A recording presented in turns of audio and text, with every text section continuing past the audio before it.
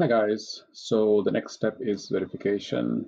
So we go to the store and hit the verification for the store settings. And the first, we click the start verification process, and you can pick any one of these three options: passport, national ID card like a PAN card, or a driving license. So I'm going to select a driving license here and upload my driving license.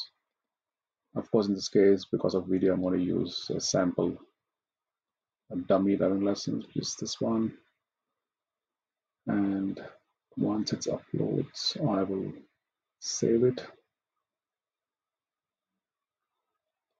I saved it now and start the verification for the address and submit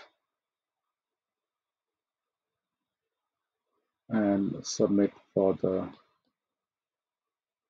ID proof.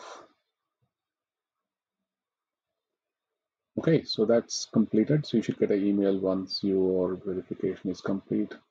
Now we can go back and start adding products by going back to the dashboard. So that completes our store setup.